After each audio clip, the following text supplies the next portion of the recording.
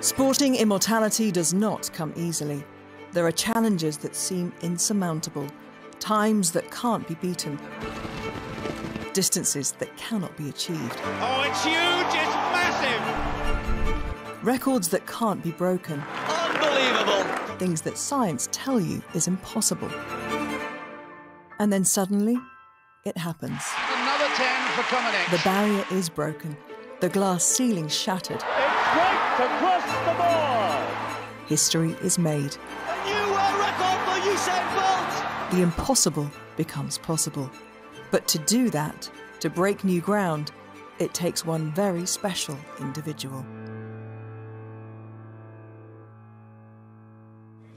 Copy, we have Mr. Eliud Kipchoge on behalf of the Kenyan State Elevation Authority. Best of luck on the 159 challenge and bring him the title. October 2019, the streets of Vienna, the time and the place for a chance of history. Could Eliud Kipchoge become the first man to break the 2-hour barrier for the marathon? I was privileged to be there. The sun's coming out, it's burning the fog away, and we've already got crowds, especially around here at the finish, who are all expectant of history being made today. Years of work had gone into the INEOS 159 challenge to try and run a marathon in under 2 hours. A huge team behind the scenes had left no stone unturned. But ultimately, it came down to one man and the clock.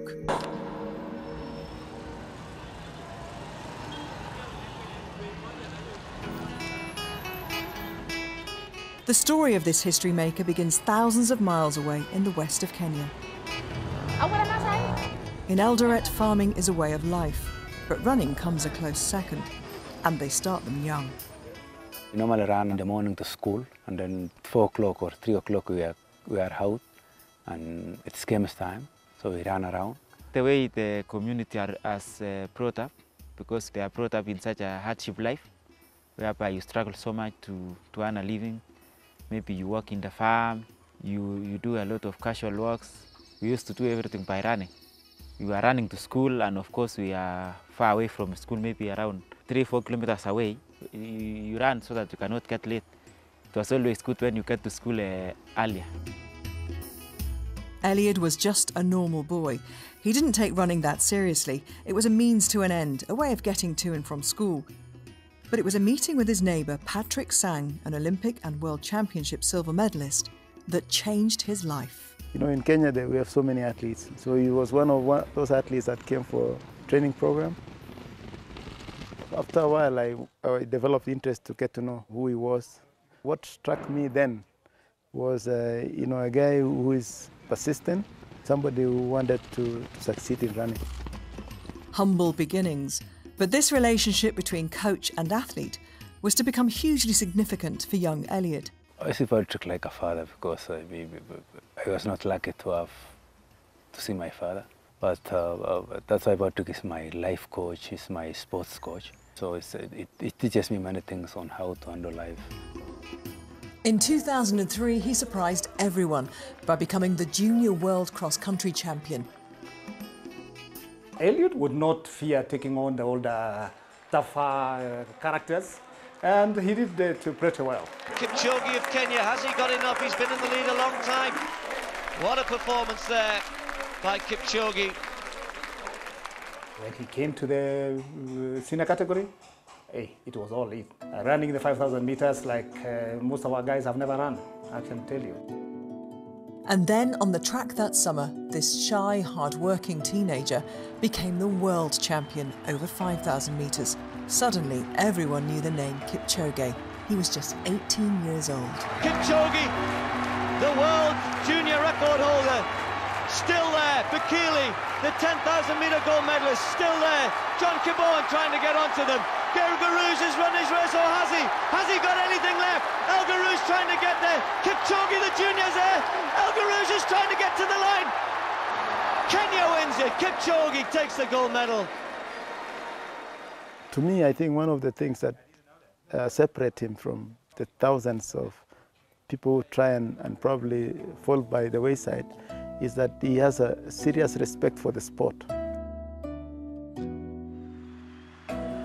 Success followed.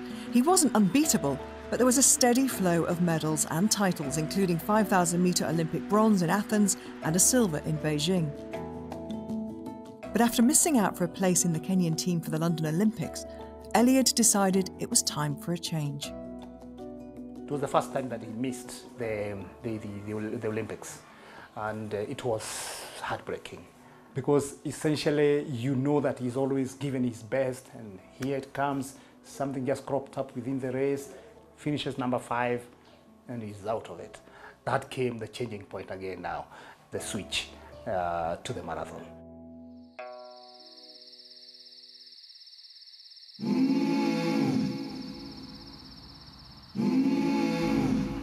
From 5,000 metres to 26.2 miles, a decision to switch from running on the track to running marathons, a decision that would change his life. Eliud's marathon record since his debut in 2013 is almost perfect. He's lost just once in 12 races, and he saved some of his best performances for the British crowds, winning 4 times in London and beating everyone on the way. Cruising now to another victory in the London Marathon. He is the greatest ever, by a long way. And as he kept winning, he kept getting faster. In 2016, he finally got his Olympic gold, dominating the field in Rio. Kipchoge is the Olympic champion. And 2 years later, he broke the world record in Berlin, running 2 hours, 1 minute and 39 seconds. He was officially the quickest marathon runner in history. But could he do what no one had ever done and run one in under 2 hours? You're expecting this guy to do a sub 2? Yet nobody has ever done that, and you want this guy to run below that. And no human, yet science has informed us that no one is going to do this until 2075. And the guy is saying, I'm going to do this. Scientists may have predicted it would take another 50 years to break this record, but Eliud didn't agree. He knew this was something he could do. Getting a human being to make history and actually inspiring the whole generation. You know, a human being is about his conscience. And many people actually are stuck in their conscience that they need to live. They are living on what they have only, and that's enough. So I was running with me and my whole team. We were training and aiming to run 159 in order to actually remove that those things in human beings' minds, that they are not limited and they can do whatever they want. He made an attempt in Monza in 2017, missing out by just 25 seconds. So to actually achieve it, to run 26.2 miles in less than 2 hours, everything would need to be perfect. So where to start in planning for something no one had done before? For Eliud, at his base in Eldoret, life for him and the team was simple. They had one focus. But despite the pressure, he remained unchanged. Eliud was just Eliud. Our life here is simple, and we wake up in the morning, go for a morning run, come back, spare your time to go for massage, you go for massage, or you relax, go for exercises.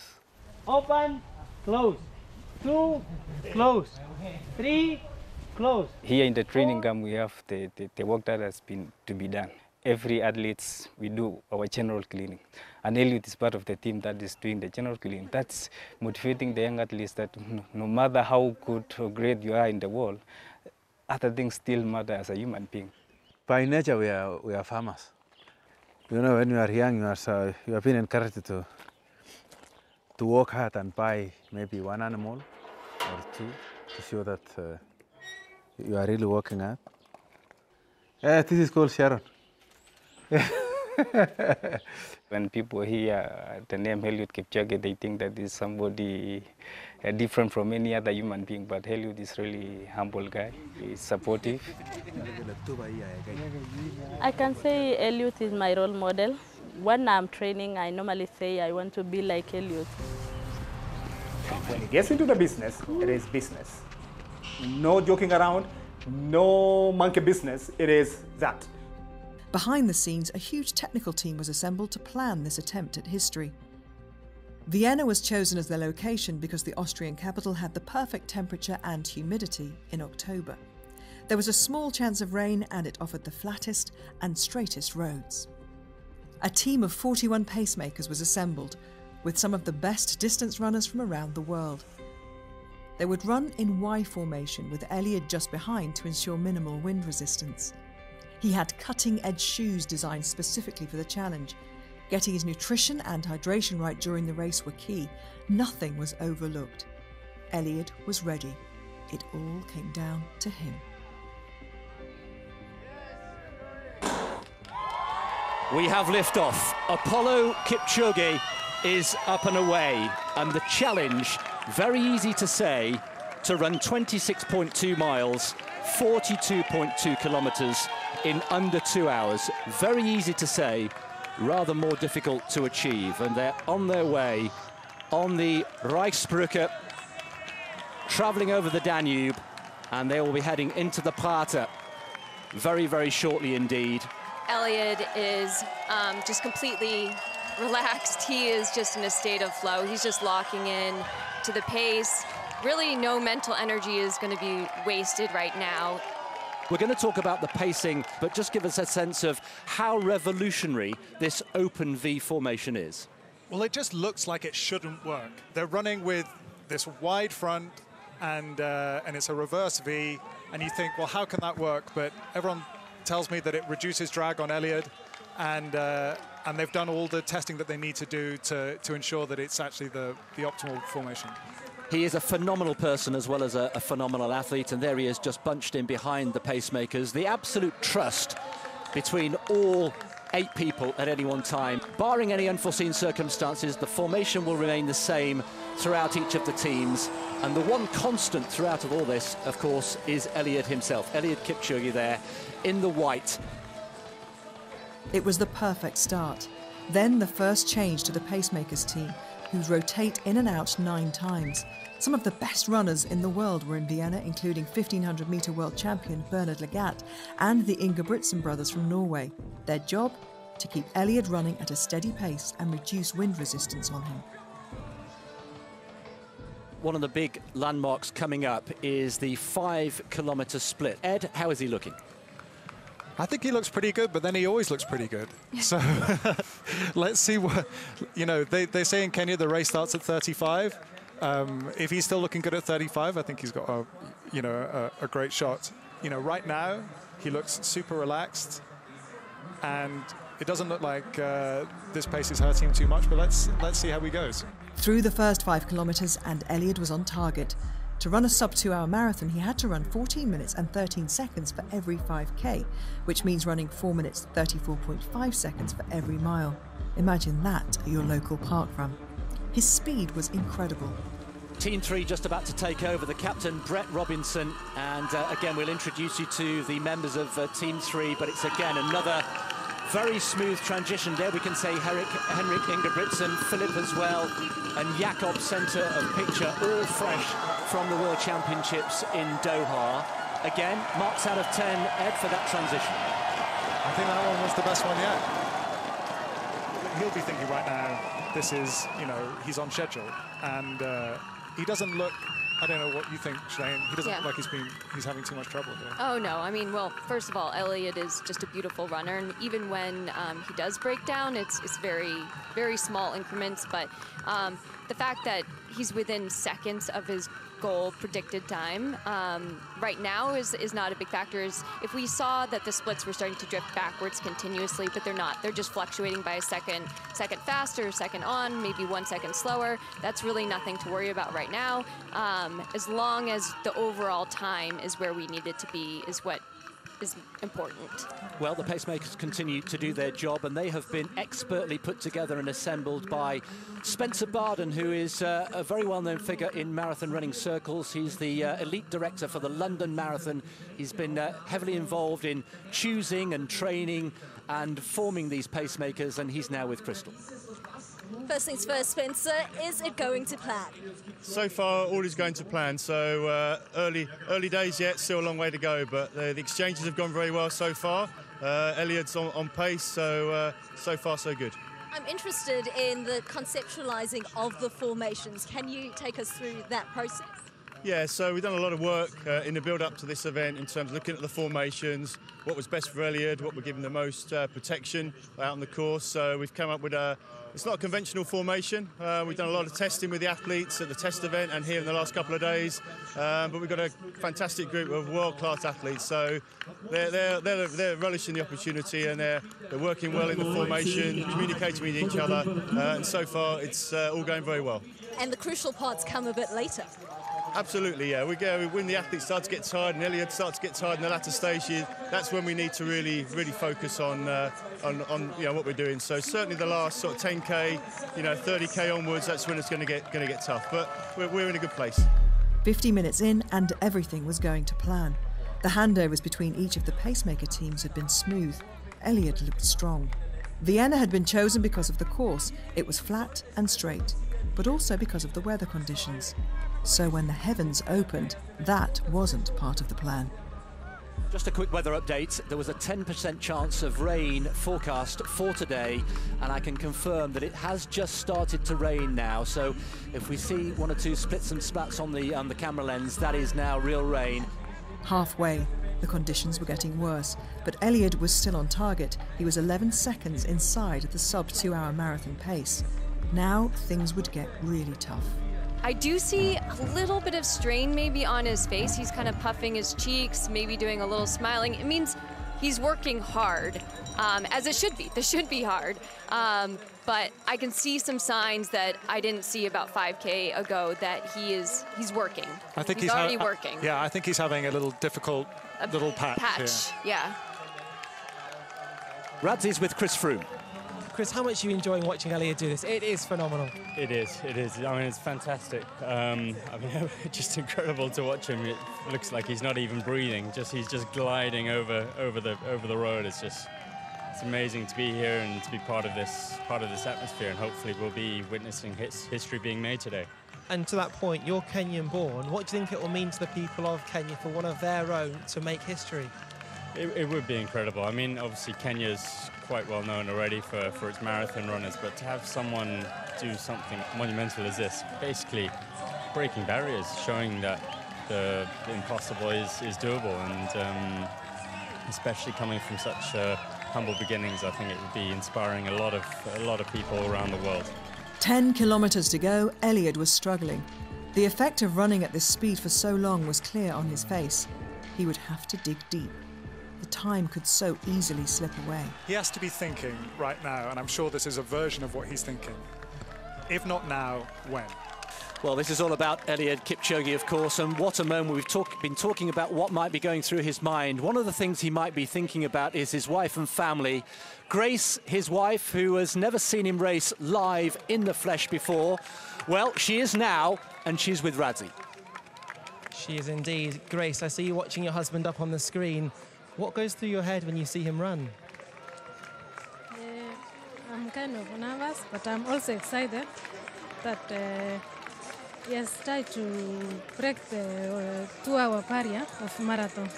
I'm really excited. I'm happy for him. Yeah. You've also brought your 3 children along as well. How are they enjoying it? They are very excited. They have never been to a race where their dad runs. He's going to be an example for all future athletes, but not just athletes, his messages to the world of, what are you possible, what are you capable of doing, and what is your possible best self? I feel very nervous right now because anyone who's ever run a marathon will know that the last few miles, anything can happen and the wheels can come off. He looks really good. He's hurting. You're just hoping that he's got this. When the conversation first started for the sub-2 effort, I said, no way in my lifetime will I witness the sub-2-hour marathon. I truly did not believe I would be able to witness something like this. Science said it couldn't be done. We all thought it was impossible. 65 years on from the first 4-minute mile, the last great distance barrier to be broken, Eliud had a kilometre left to run in his own attempt at history. But could he do it? He is almost there. He has one hand on history here in Vienna. There's Grace, his wife, looking on. She's never seen him race before in the flesh, remember. What a moment for her. What a moment for the children. The pace car has gone. We've lost the laser. He's getting now. It's now all down to Eliud and the pacemakers. The gloves are off. He's getting quicker. He's racing right now. This is racing. Well, this is true racing. Shalane knows what this feels like through the streets of Central Park in New York, whether it's in Berlin or London. But today is all about Vienna. Today is all about Eliud Kipchoge. We're down to the last couple of minutes to bring him home. Ed, some final thoughts from you. I'm overjoyed that particularly this man has got to do this. It's not just the barrier being broken, it's something that has existed in this person's head for so long, and it's so gratifying to watch him achieve that. He's almost there. He can see the finish line. That's the view from Eliud Kipchoge. You can see the finish line where we are looming into view. 1:57 and approaching 1:58. I think we can say with some certainty there now that he's going to do it. He's going to do it. He's right going. There. Just tell him to move away. Come on, he says. Come on, this is it. Shalane, a final thought from you. This is incredible. Eliud's performance is such a gift to the world. His running is a gift to all of us. I feel so blessed to be here today. I hope everyone can hear me smiling through this microphone right now. I cannot stop smiling. 500 meters to go. He has the Hauptallee to himself. All the pacemakers have let him go. As Ed said, he is sprinting into the history books here. They're cheering him on. 400 meters to go. Let's bring him home. This is history unfolding on the streets of Vienna this morning. It's a Saturday run like we've never seen before. Listen at the noise. The crowd getting right behind him. Goodness me, 300 meters to go. He can see the finish line here. Neil Armstrong we had on the moon in 1969. We had Roger Bannister, the 4-minute mile 65 years ago. Edmund Hillary, the first man to climb Everest in 1953. We have 1 minute to go. Eliud Kipchoge is on his way here. It's not going to be a minute. This humble farmer who used to run 2 miles to school every day and back. He used to go to the nearest town on his bike to sell milk at the local market. And now, through hard work and discipline, he's pointing. Come on, he says. Eliud Kipchoge has the hand of history on his shoulder. He has less than 200 meters to go. Eliud Kipchoge, let's keep an eye on the clock, into the final 20 seconds. Eliud Kipchoge. Whoa! On his shoulder, 1:40, the unofficial time. There's his wife. Eliud Kipchoge storms into the history books in Vienna. 1:59.40, the unofficial time. The first man to run a marathon in under 2 hours. One final lung-busting stride for Kipchoge. One giant leap for human endeavour. And you know, Kipchoge was right. No human is limited. He has done it.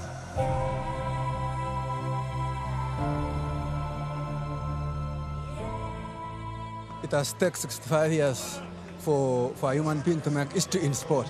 After Roger Bannister made history in 1954, I'm the happiest man to run under 2 hours in order to inspire many people, to tell people that no human is limited.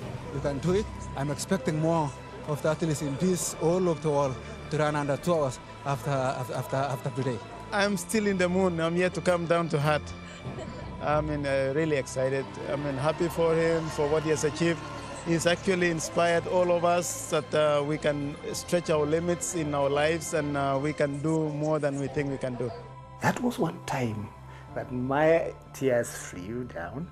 This is a career climax that you feel you've been with this guy from when he was down there, when you've walked all the way to the level that he is now at the top of the world and doing something that no other human being has been able to do. It feels good. He had traveled for the first time with his family because he knew that this is one of the most important things in his career. It was really emotional to see my kids crossing the finishing line, and it was really novel for me to have them there and to learn something that if you actually concentrate on something, automatically will achieve it. He'd done it.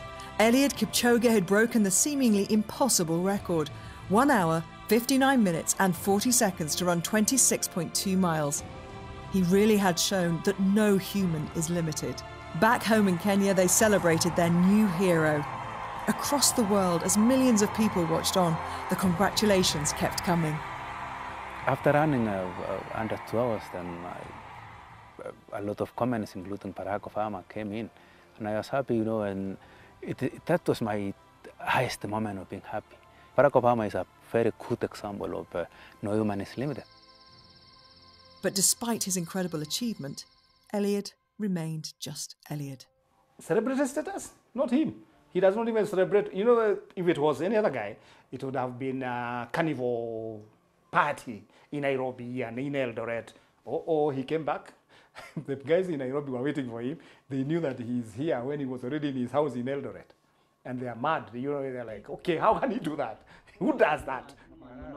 The important thing is inspiration. It's not fame. So when I saw all the footage from all over the country, from Mombasa, Nairobi, Eldoret, Malaba, all across the whole country in Kenya, then I was really happy. So what next? What is there left for him to achieve? The London Marathon and the Tokyo Olympics were supposed to be his career swan song, but the coronavirus pandemic has delayed that. For now, in lockdown like the rest of the world, Eliud is still training back home in Kenya for that moment he can return to the roads. And we hope that will be when the London Marathon finally goes ahead on October the 4th. But whenever he does return, he returns as a history maker. He returns as the greatest marathon runner ever. He returns as the greatest. Eliud has a belief that when you're climbing a tree, every branch, once you are done with one branch, you go to the next branch. He'll take on anything. Anything, I can tell you that. It wouldn't be out of this world to see 159 on a normal course. What motivates me is the love of sport and how sport can transform this world. I've learned that you can use sport to actually unite all the people in the whole world. Eliud has his own reasons to run, as do the thousands of you who are still training for the marathon and other mass participation events. Many of you do it to raise money for special causes, and there is still something you can do to help make up the £4 billion shortfall that British charities are facing this year.